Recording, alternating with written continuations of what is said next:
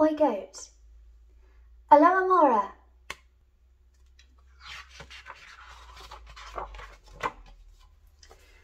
Oi goat, put on a coat, said the frog. But why do you want me to put on a coat? Asked the goat.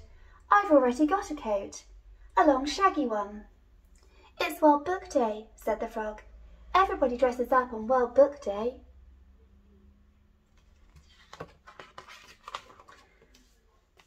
Cats put on hats, said the cat.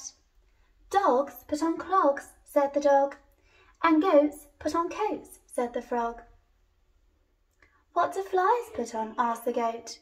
Flies put on ties, said the frog. Flies put on ties, bees put on skis, ants put on pants, and ptarmigans put on cardigans. What does a llama put on? Asked the goat. A suit of armour, said the frog. Wow, that's a whole costume, said the goat. I know, said the frog. On World Book Day, some animals really go for it. Gators dress as waiters, said the cat.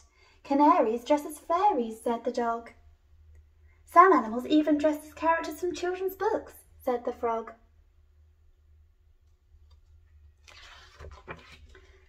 Buffaloes dress as Gruffalos, said the dog. Otters dress as Harry Potters, said the cat. Collies dress as Where's Wally's, said the frog. It certainly sounds like a lot of fun, said the goat. World Book Day is a lot of fun, said the frog, especially if you're good at dressing up.